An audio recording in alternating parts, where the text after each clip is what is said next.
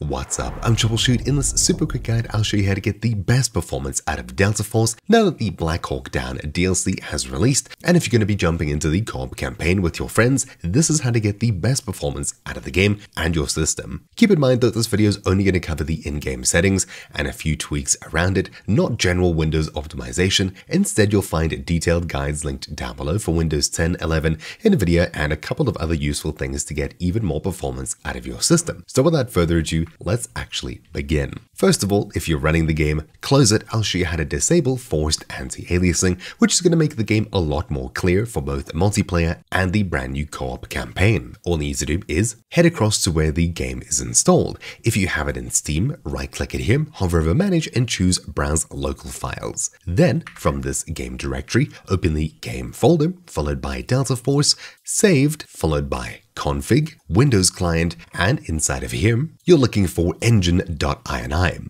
Open this text file with any text editor, such as Notepad, and scroll all the way down to the bottom. We'll be adding a few new extra lines at the very end here. In the description down below, you'll find exactly what you need to copy and paste. This, System Settings, PostProcessAAQuality 0. This disables the Forced Anti-Aliasing, or TAA, which should make the game a lot more clear. And while we're in here, for an extra bonus tip, if you'd like to disable Chromatic Aberration, which is that red-blue shift/split that you get with some images and some scenes, you can add r.Tonemapper.Quality equals 0 to the same command and disable that as well for an even more clear game. Simply just save this file and close it. Now we can get in game and actually get the most out of it. Now this game is relatively well optimized. It's been out for a short while and good changes have been made. Clicking the cogwheel in the top right to open options, under the game tab you'll find scope magnification adapts automatically. This option I'd recommend you play with.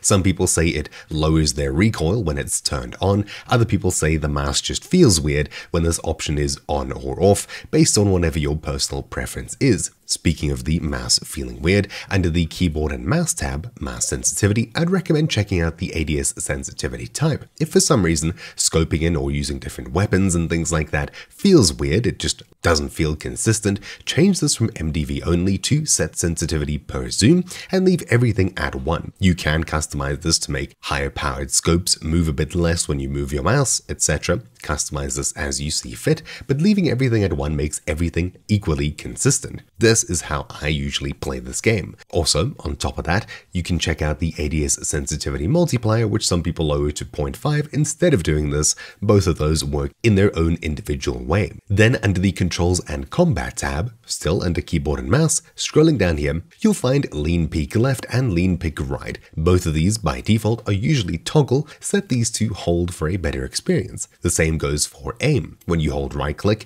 you'd expect it to pop up and pop down as in Battlefield and Call of Duty. That's because that's usually set to hold instead of toggle. By default, this game is toggle and it can just feel a bit weird. Finally, scrolling down here, hold breath once more is either hold or toggle. Just make sure all of these are set to hold for a more typical gameplay experience. With that, we can continue to the screen tab and actually get to getting more performance. First of all, show performance parameters. Absolutely have this turned on to see your ping, packet loss, FPS, and a few other important things as needed in-game. Everything else here is your preference. Under the Graphics tab, your display mode should be full screen for the most consistent, best performance, but on modern systems, borderless windowed usually doesn't have too much of a drop compared to full screen, especially if you like to tab out into Discord, browsers, etc. This is how I play this game. If you play full screen, you can change the resolution and display refresh rate. Make sure both of these match your display or at least are compatible, otherwise things will be needlessly blurry. Brightness, your preference. In-match frame cap, this I would recommend changing, especially if you're a streamer or recording, or for some reason YouTube and things like that pause because your system is under a huge load while playing the game. Change this from unlimited to slightly lower than what you're actually getting. If you're getting 120 FPS, cap it to 100. If you're getting 80-ish FPS, cap it to 75. If you're getting 70, cap it to 60, etc. This way you'll clear up just a bit of headroom on your system for other programs to work properly in the background while you're playing the game. Speaking of, if you'd like to give the game all the performance it can while you're playing it, that's fine, but when you're back in the main menu and things are still lagging, change this out of match frame rate cap here to be something a bit lower. I've heard that this also affects the firing range, so just keep that in mind. Sharpness, your preference, especially worthwhile playing with if you play with upscaling, we'll get there in just a moment. Then VSync and Fast Sync, if you have NVIDIA Fast Sync, should both be turned off for less input latency and should only be turned on if you need to fix screen tearing where different parts of the screen don't match up properly. Scrolling down, field of view, entirely your preference. While it does technically affect FPS, absolutely set these to what you prefer. And scope magnification should just be turned off, as when this is turned on, it'll use extra PC power to make the scope look better. Who cares? This is a competitive game, at least online. If you want in this co-op game mode, play around with this, but always just leave it off for the most part. Then basic graphics and advanced graphics. Here is where things get a bit difficult. If you're on a lower end system, you're likely all the way down on low, and that's all that you can do. If you're barely cranking out enough frames, this is where you'll be most of the time. If you're one of these people who has to play with everything all the way down on low, consider raising your textures under advanced graphics for a free boost in quality with practically no FPS impact at all, based on how much VRAM your graphics card has. Check the bottom right to see how much is available and how much the game could be using, such as down here. This textures setting should be set to low if you're running a 4GB VRAM graphics card. If you're around 6, set this to medium or high. If you're around 8 gigs, set this to high or ultra, or anything above that. You can comfortably leave this on extreme for really good looking textures, especially important if you're on a 4K display. If you are, consider extreme or maybe even ultimate. Extreme is pretty much as high as I would go with any option,